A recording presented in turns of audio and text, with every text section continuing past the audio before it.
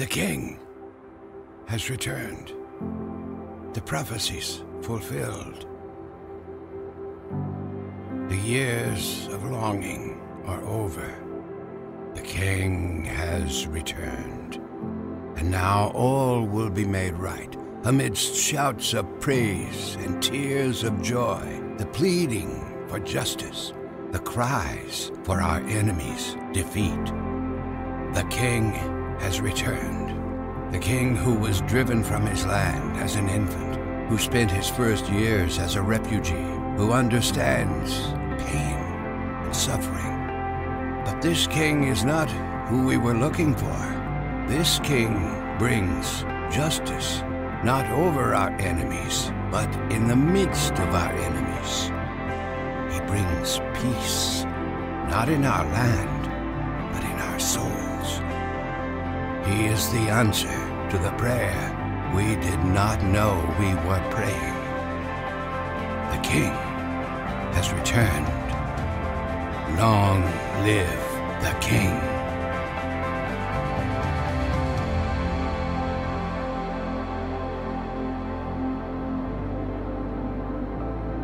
The King is dead. The hand that once held a branch now gripped a hammer.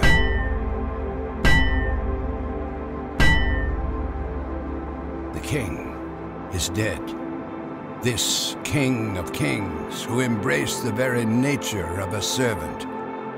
This Prince of Peace, broken for us. This Commander of Angels, surrendered to a cross. This King joins us in our suffering, empathizes in our weakness, and he calls us to die with him, to lay down our lives, to live in surrender, that we may be fully alive. The King is dead. Long live the King. But this King is not gone forever. The story has not ended. There is a twist, a third act. There is a third day, and on that third day, the King will strip death of its power and extinguish the sting of Hades. This King is not defeated. This King is not destroyed.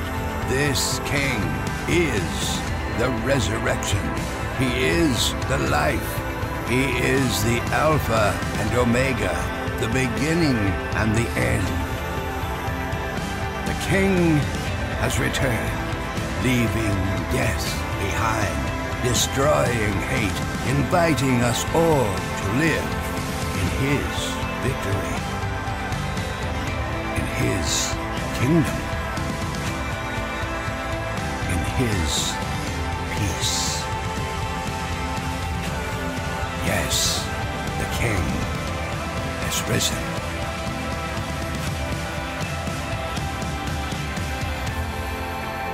Long live the King.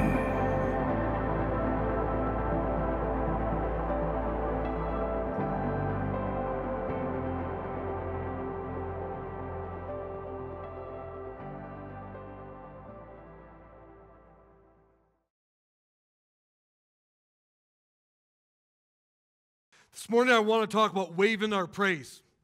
You came in this morning and there were branches and coats on the front steps like there were in Jesus' day, because on that triumphal entry day, that first Palm Sunday, they cut off the branches of the palms, 4 different species, we only have one, and they waved them before the Lord. They threw them on the ground.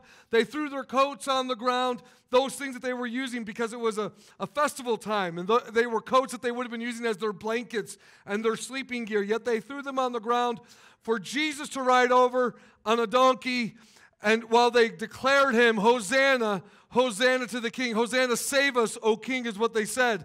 Let me just read that passage to you from Matthew 21. It says, as Jesus and the disciples approached Jerusalem, they came to the town of Bethphage on the Mount of Olives, and Jesus sent 2 of them on ahead. Go into the village over there, he said, and as soon as you enter it, you will see a donkey tied there with its colt beside it. Kind of like outside this morning. Untie them and bring them to me. And if anyone asks what you are doing, just say, the Lord needs them, and he will immediately let you take them. This took place to fulfill the prophecy that said, tell the people of Jerusalem, look, your king is coming to you. He is humble, riding on a donkey's colt. The two disciples did as Jesus commanded. They brought the donkey and the colt to him and threw their garments over the colt, and he sat on it. And most of the crowd spread their garments on the road ahead of him, and others cut branches from the trees and spread them on the road. And Jesus was in the center of the procession, and the people all around him were shouting, praise God, or Hosanna, for the Son of David. Blessings on the one who comes in the name of the Lord. Praise God, or Hosanna in the highest heaven.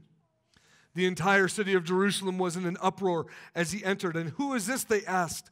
And the crowds replied, it's Jesus, the prophet from Nazareth in Galilee. Now, this morning I want to talk about these things. The branches. The palm branches. Because they weren't just there because they were available. They had symbolic purpose. You see, the palm branch was something that was focal in one of the feasts of Israel, and that was the Feast of Tabernacles, or the Feast of Sukkot. That's not spelled S-U-C-K-I-T. It's spelled S-U-K-K-O-T, just to make sure that everybody understands what I'm saying when I say that. But in that feast, Israel would go and they would celebrate. They would make these little shelters, and they would cover them with palm branches, 4 different species of palm branches, and they would dwell in them for the period of the festival to recall and to remember when God had led them out of Egypt, had led them out of their bondage, and brought them to the promised land. And there was that time when they were in the wilderness and they were dwelling in tents rather than in homes. And every year, annually, they would celebrate this feast. And their houses would not only be covered with branches, but they would decorate with those branches inside of those shelters or those temples. They would also, at the beginning of them, make a processional, and they would wave those branches in the air in praise to God for his salvation and for him bringing them out of the bondage that they were in Egypt. Now, if you go ahead and jump ahead to this point where we see Jesus coming into the city of Jerusalem, and they're waving the branches and they're crying out, save us, O King, or Hosanna in the highest, blessed is he who comes in the name of the Lord, we see once again a reiteration of a similar thought, because Jesus came to set us free from bondage, amen? He came to save us, and even though on that day they might have been thinking that Jesus was coming to save them from Roman oppression, they were still crying out, but what they didn't realize is that their mouths were declaring something that was far greater, and that was the salvation of their souls. That was their deliverance from the bondages of sin and eternal death, because Jesus' work on the cross paid the price for our sin. And then his work when he went down into the grave and he took the keys of death and hell from the grave, and then he resurrected, showing he had power over death and the grave, is why we can have eternal life and why we can live eternally. So when they were waving those branches, they were signifying his triumphal entry to be the victor. Amen? And praise is becoming of someone who's a victor. In fact, if you were a Gentile and from the Roman world that they were in, those palm branches would have been used when a general or an emperor was coming back into the city of Rome, and they would have been used to wave their branches in sign of his victory and his conquest over the enemy. So whether you were Jew or whether you were Gentile, these branches were part of a processional of praise and worship and honor to declare victory over the enemy.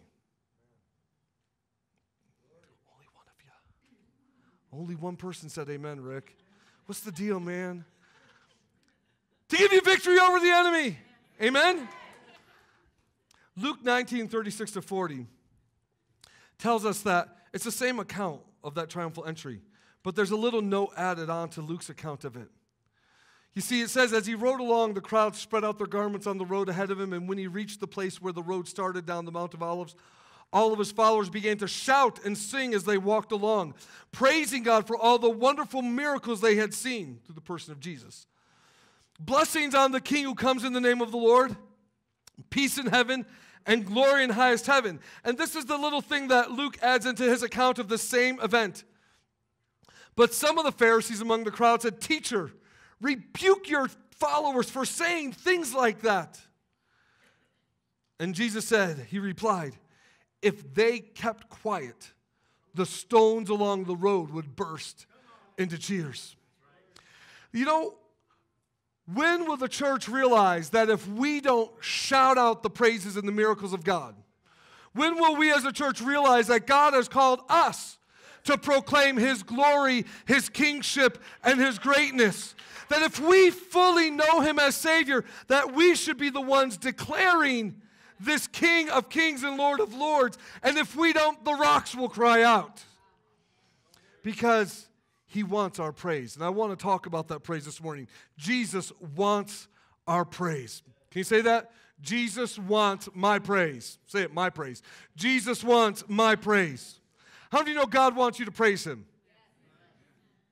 And we're all sometimes like, I do praise the Lord. I'm so glad I grew up in a Pentecostal home where people weren't afraid to praise the Lord.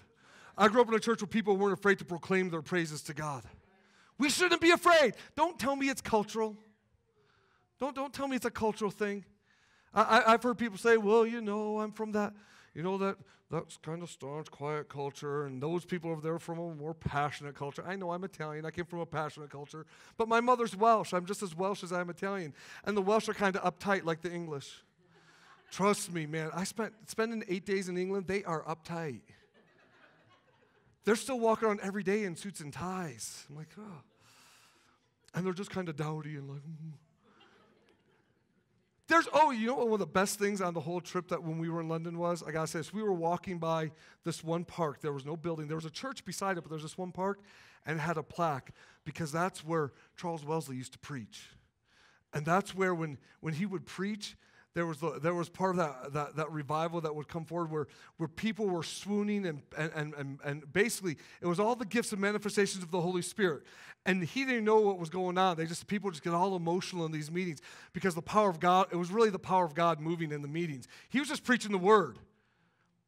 And just the Spirit was moving. And they still have a plaque and they still every year go and have services in that park in commemoration of that, which I thought was awesome. God wants our praise. The Bible tells us that Jesus, that the Lord or God inhabits the praises of the people of Israel, that he's enthroned in that praise. Something else about those shelters and that Feast of Tabernacles is that it talks about, they dwelt in the tabernacle. Are you aware that you and I are the new tabernacle for God to dwell in? We are the temple for the Holy Spirit, the Bible tells us. We are a habitation for his praise. 1 Corinthians 6:19 says, don't you realize that your body is the temple of the Holy Spirit who lives in you and was given to you by God? You do not belong to yourself. When you give yourself to Jesus, the Spirit of God comes and dwells in you, and you become a new tabernacle, a new shelter, a new temple, a temporary one. Because someday these bodies are going to be raised incorruptible, we're going to be made new, and we're going to be in the very physical presence of God in heaven. But until that time, his presence comes and lives in us. Amen? There's a reason to praise. Ephesians 2:19-22 speaks about the church. It says, so now you Gentiles are no longer strangers and foreigners. You are citizens along with all of God's holy people. You are members of God's family. Together, we are his house. Not the building. I know we're doing renos on it, but you and I, we are his house. Built on the foundation of the apostles and the prophets, and the cornerstone is Christ Jesus himself. We are carefully joined together in him, becoming a holy temple for the Lord. Through him your Gentiles are also being made part of this dwelling where God lives by his Spirit. The Spirit comes and dwells in his people, and how does he do that? He dwells in the praises of his people. Psalm 22:3 says, yet you are holy, enthroned on the praises of Israel. We are a spiritual Israel, those of us who are redeemed and saved. The Lord is made king on the praises of his people.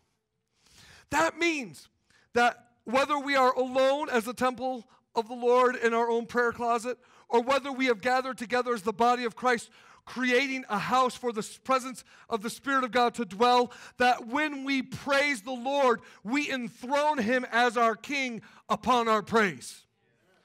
God wants our praise. He wants to be acknowledged as King of our lives, as King of our hearts. He wants his presence to dwell in us, and he wants to raise up as King over all in his church. Do you believe that today? He's come to live in us. So we don't need these palm branches every week. All we need is these. Amen. You know it kind of looks like a palm branch when you do that? Oh, everybody put your hands up. Did God give you hands? He gave them to praise him. You know, if you look through the Psalms, you look through them, it talks about clapping those hands, waving those hands, lifting those hands. It's signs of surrender. It's signs of praise. It's signs of yielding.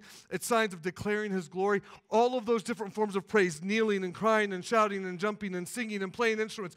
All of these are forms of praise to declare that he is king. Amen? If we don't declare, who's going to? The Bible says if we don't declare his majesty, that the rocks are going to cry out. I don't need a rock doing my business. Amen? Why? Because Jesus is worthy of our praise.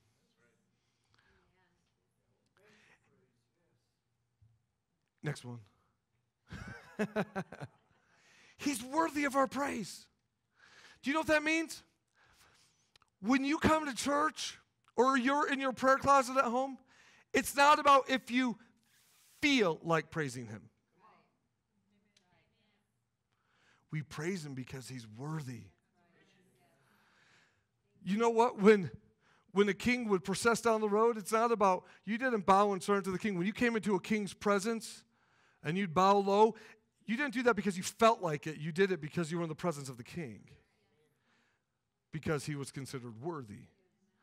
Well, we serve the King of Kings and the Lord of Lords. He is always worthy. He is worthy of our praise. And you know, he's not just any king. You know, something that we don't really pay much attention to kings and royalty and things in our world today. We look at that as something kind of the old ways of doing things. One of the other things that we enjoyed in London was we went on a parliament tour and we heard the whole history of the kings and the queens of England and how they lost their power, how they were kicked off the throne, and then how they brought them back. But really all they are is a figurehead. They really don't bear any real governmental power.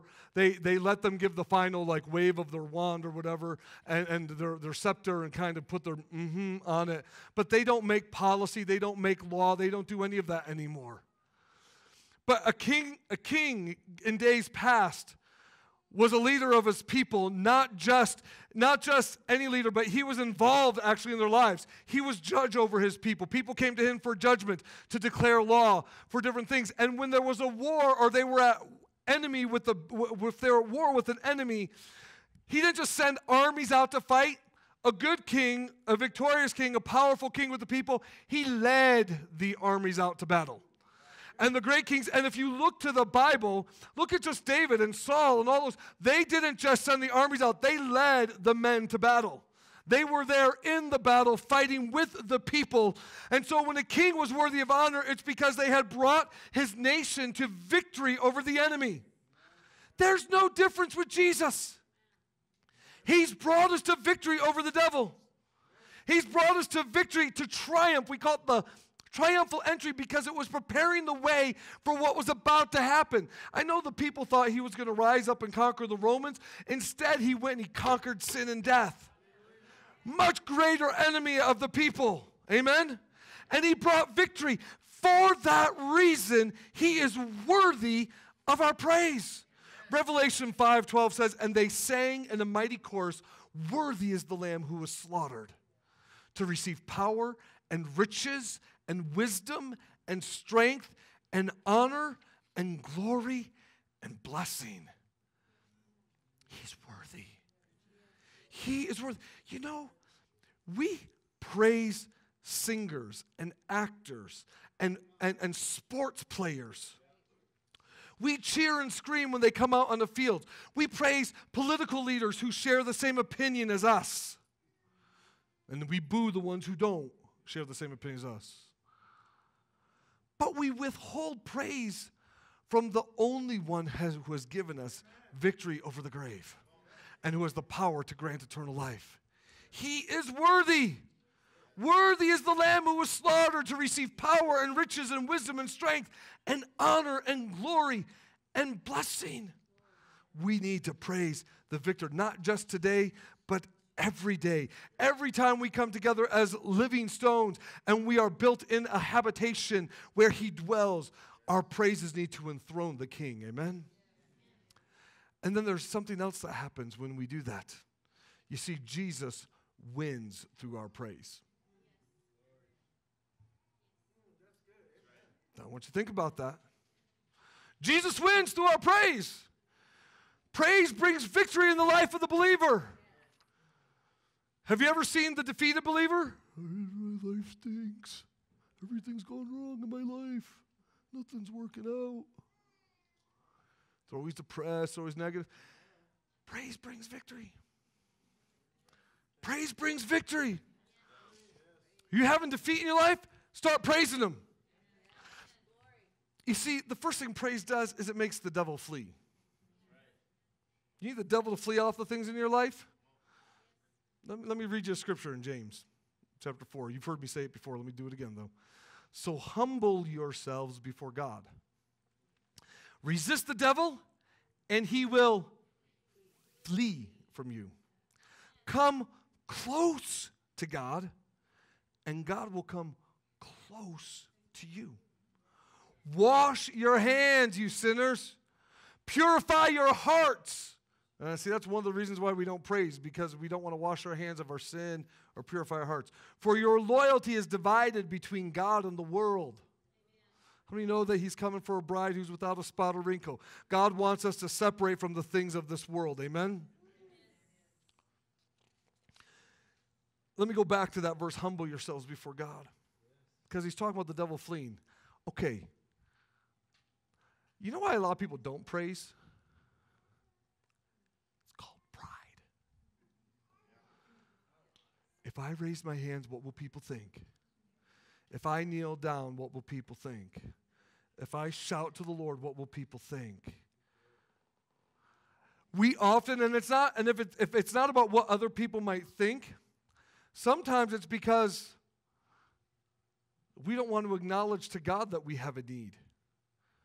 Because this is a sign of surrender. When we lift our hands, it's a sign of saying, God, I can't, I need you. That's what the lifting of the hands is. It's a sign of surrender. And when we're praising him with our voices, we are audibly declaring he's king and not us of our lives. Well, we're really good at wanting to sit on the kingdom of our own hearts, aren't we?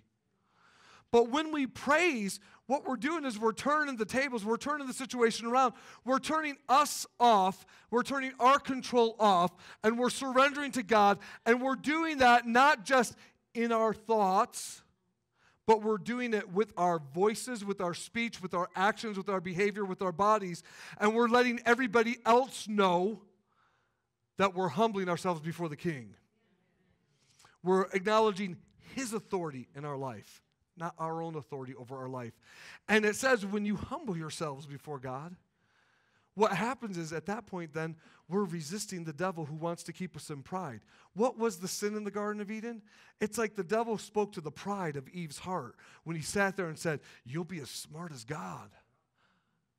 Don't you want to be as good as God, smart as God, as knowledgeable as God? It was all about pride. We all like to think we know it all, don't we? But if we resist the devil, he will flee from us. And sometimes, whether it's our depression, whether it's our bitterness, whether it's our anger, whether it's our sickness, or whether it's our attitude, whatever it is, we just need to come to that place of yielding to God, of praising the Lord, because that act of humbling ourselves really says, God, I'm letting go and I'm lifting you up, and it sends the devil fleeing in our lives. We need to not care what anybody else thinks of me. Someone once said, when they go low, we go high. When we go low, he goes high. Amen?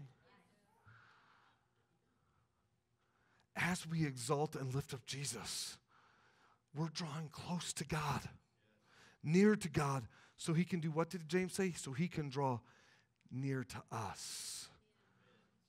The other thing praise does is it tears down walls. You got an obstacle in your life that needs to be torn down? You better start putting praise in your life. When Israel entered past the River Jordan and they were going to take the first city in the promised land that God had declared for them, the city of Jericho, what was the obstacle in the way but a massive wall that surrounded the city?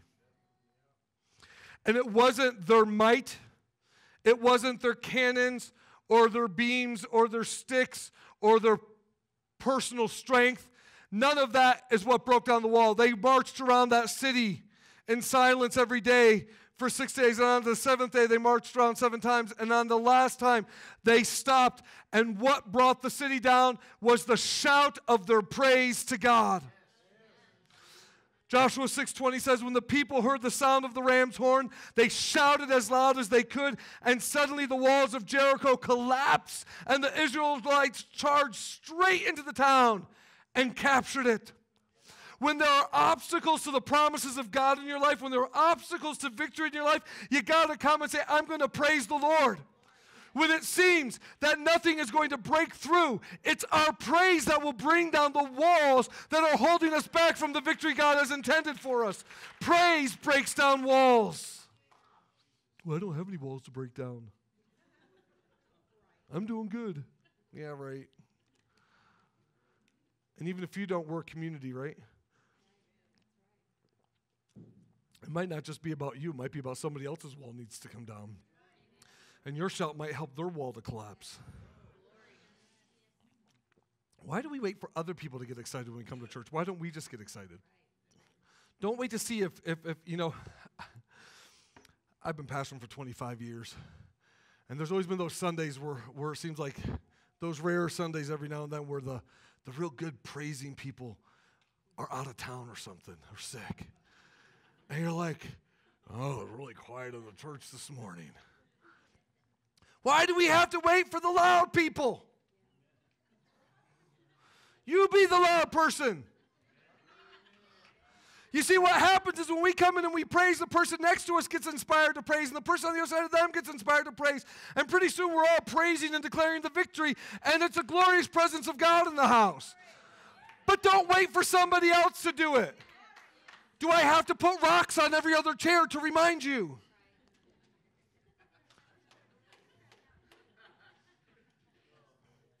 Draw a little smiley face on the rock. Say, if you don't praise, I'm going to praise. Come on. The third thing praise does is it opens prison's doors. I love the story of Paul and Silas. Let me read it. Around midnight, Paul and Silas were praying and singing hymns to God. And the other prisoners were listening. And suddenly there was a massive earthquake. And the prison was shaken to its foundations. And all the doors immediately flew open. And the chains of every prisoner fell off. Okay, let's talk about that for a minute. You want a bad moment in life? God brings you to a new land. Remember a couple weeks ago I talked about God redirecting paths and stuff? And this is the place where God redirected them. And all they did was speak to a girl who's demon-possessed and declare God's victory and set her free from the demon that was possessing her. And for that, they were arrested and thrown into jail. And you've heard me, some of you have heard me talk about this passage before, but I'm going to say it again. This was not just like our jails today. Our jails are like resorts sometimes compared to what people used to go through in jail. We're talking they were put in the inner dungeon, so it was dark, it was dank, there was no light of day, and I'm telling you, it was like dark, cold, damp floors. Think of every type of nasty bug, creepy crawly thing, rat infested. Nobody cleaned up after the previous prisoner. And if you're chained in place, we all know what happens after a few days. You just can't hold certain things anymore. It was nasty. And after they were beaten, they were chained in those places in that nastiness. And they weren't there, God hates me. How come God left me here? God abandoned me. God doesn't care about me. Is God alive? No, the Bible says they sang praise to God. It says that while they were in chains, they were praying and praising and singing the hymns and declaring all the miraculous things God had done before. And the earth shook. The doors were open. Now, I can get the doors opening in an earthquake. I don't get the chains falling off. That was a supernatural miracle. But did they just fall off of Paul and Silas? They fell off of every prisoner. You see, we have a responsibility when we come into the house of the Lord as living stones. We have a responsibility to praise the Lord because you don't know that person who's coming in chains that morning. You don't know the person who's bound by sin in their life. You don't know the person who's bound by drugs, who's bound by a habit, or who's bound in a negative situation or circumstance, that they need freedom and deliverance from those chains that are holding them captive. And when you begin to praise God, it's not just your chains that fall off, but it's somebody else's too. Because praise breaks the chains. Why? Because we're declaring Jesus as our victor. The same Jesus who went to the cross and died and went down into the depths of the grave and conquered death and hell and took the keys back from death and released all those who were in prison in Hades who were in faith. And then rose again so that those of us, when we die in Christ, we go to heaven. Jim lost his mom this week. She passed away. But the hope was she knew Jesus. In fact, she kind of kept on holding on. And as her minister came and ministered to her and went through things, and they sang the doxology. And when the doxology was done, which is praise God from whom all blessings flow, when the doxology was done, she went into heaven. She didn't have to go to the grave and hang out there for years until Jesus came and paid the price. She didn't have to be separated. She immediately went to be in the presence of her Savior. She immediately went into the presence of God and the throne room of God, because to be absent from the body is to be present with the Lord. Amen? And what brought her there? She went on to praise. I remember my father-in-law passed away. We were praising God as he was going. My own dad, when he passed away, we were singing praise to the Lord.